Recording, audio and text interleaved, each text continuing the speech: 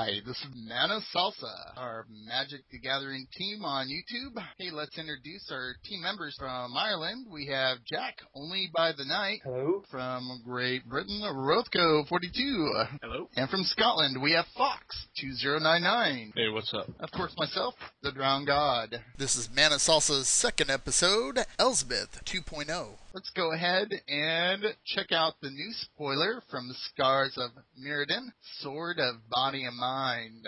Pay 3 colorless. A equipped creature gets 2/2 and has protection from green and blue. Whenever the equipped creature deals damage to a player, you put a 2/2 green wolf creature token onto the battlefield, and that player puts the top 10 cards of his or her library into his or her graveyard.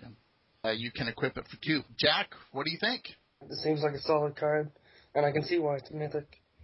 The best thing I can see about it is, besides the milling, if they O-ring or pass to your creature that it's equipped to, you can pay 2 and equip it to the 2/2 wolf creature you just created. And, of course, the Stoneforge Mystic package where you can search it up and put it into play for 2 is great. Rothko, what do you think?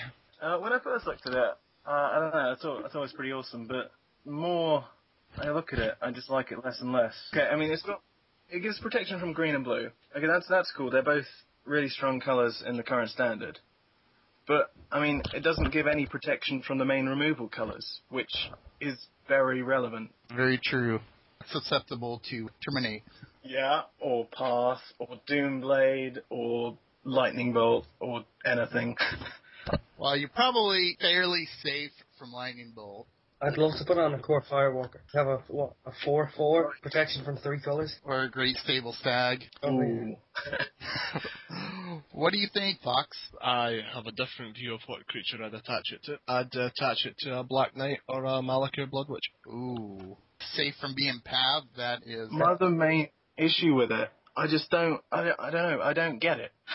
I don't see the synergy between milling and aggro. I mean, if you're, like, playing loads of creatures and equipment and equipping stuff and attacking, why would you want to mill? I don't see the synergy in the different win cons. Doesn't make sense to me. Okay. Yeah, a little bit different viewpoint on that. I'm sure a lot of people will share that view. Me personally, I think it's a great card that will probably break out similar to Lexington Warhammer, except without the lifelink, which was a 3 to cast. I think Sword of Body and Mind gives you a buff at 2/2, gives you card advantage, at least on the field, another dude, and helps give your opponent less options when the cards come off the top of his deck. Not really, though. Yeah, I but can't see how milling gives any advantage. Because they're just random cards. Fine. Well, what if they're playing blue and they're putting cards back that they want to draw their next turn? yeah, the Halimar deck, Or deck. the Fauna Shaman deck.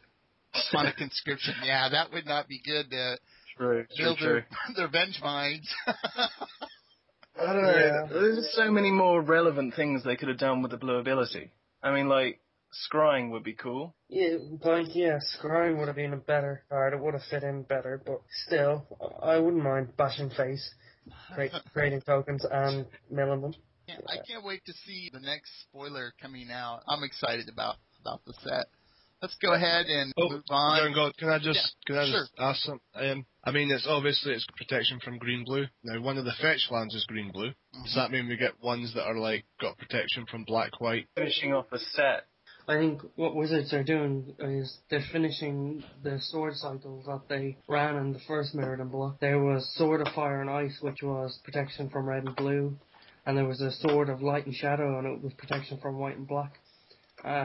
There's a whole, like, legendary, pretty much sword cycle, and I think they're just going to finish it off in Scars of Mirrodin. I think it's Wizards' way of saying green and blue are going to get better. I think that's why this card is spoiled first. We'll move on to the new duels decks coming out, Elspeth versus Tezzeret.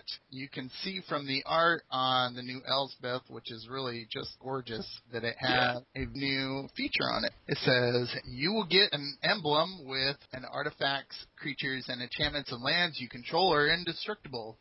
So now we will be having emblems to state-based effects. It seems more like a keyword for more solving memory issues. Once your Elspeth goes out, that everything's indestructible. But now you get a token that's always out, and so you'll just remember, I suppose. I wonder if they're going to put cards added in packs like they do tokens. What do you think, Rothko? What with the emblem thing? I don't know. I can see the logic behind it. I mean, it's just so you don't forget stuff, but I can't really see why it's necessary. It doesn't do anything. It's just, don't really need it, but fine with it. That's right. Yeah. Wait a sec. We haven't talked about it. We brought up the Elspeth and Tezzeret deck, but then didn't talk about it. We just talked about the emblem. Yeah, it shows Tez some love, damn it. He's still Why? alive. Does anybody have any thoughts on Tezzeret? Maybe he'll show up in the Scars of Mirrodin block. I'd be surprised if he didn't turn up in the new block. Only because he's an artifacts planeswalker, and he'd fit in beyond perfect in there. His +1 is untap 2 target artifacts, and his -X, you can search your library for artifacts, and then his ultimate's artifacts you control become 5/5 creatures. I think he'll definitely be in there. Maybe updated. Same with Elspeth. I'm pretty sure Elspeth's going to get updated too, because I don't think that they reprinted with Elspeth and a Tezzeret for $20. You know, everyone will stock up. They'll want Chase Mythics. And I think Elspeth 2.0 will be that Mythic. With the dual decks usually fetching a price of $20 here in the U.S., it's a great buy. Elspeth now fetching $35 currently on Star City Games. And with that being said, Shards of Alara rotating out.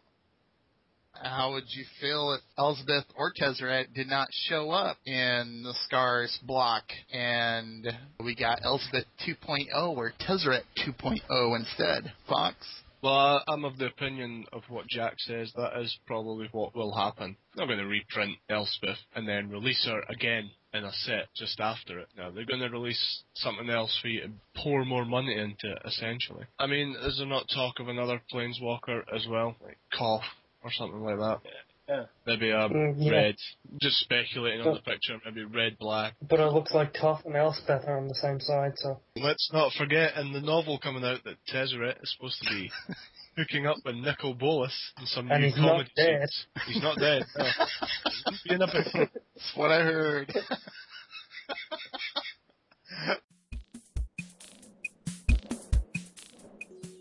Okay, moving on. Quazali Pride Week.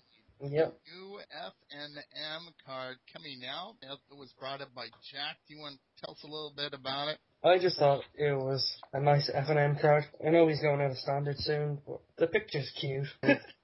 It's cute. Yeah, it is. And it's better than getting, Crows and Grip, like last F&M. Yeah, it seems like a good card that can be played, unlike most cards you get. Pretty sweet. What do you think, Rothko? You like that card? Yeah, it's a good card. Solid. Yeah, nice F&M choice. Cool. Fox?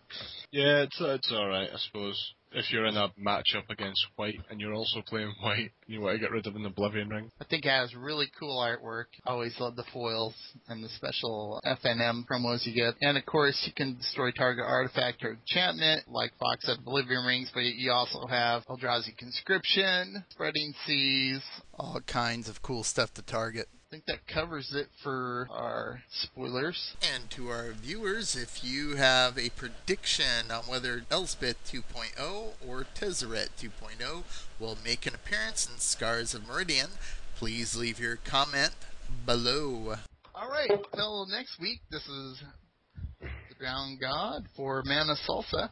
See you next week. Bye.